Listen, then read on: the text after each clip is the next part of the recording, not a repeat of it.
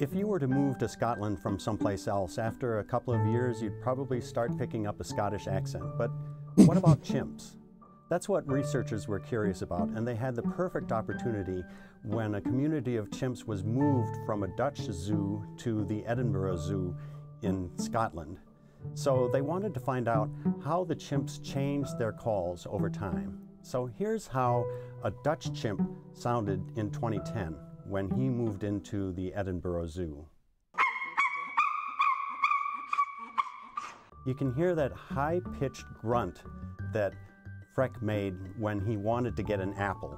The other chimps in Edinburgh had a slightly different sound, more low-pitched, like this sound from Lucy, a chimp at the Scottish Zoo. So what happened after 3 years?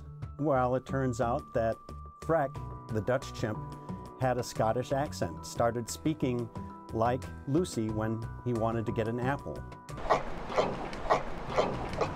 Researchers say the point of all this is to show that chimps, like humans, can change their dialect, can do vocal learning when they get into a new social group. And as you socialize, you start to pick up the speech habits of the people that you're with, or in this case, the chimps that you're with.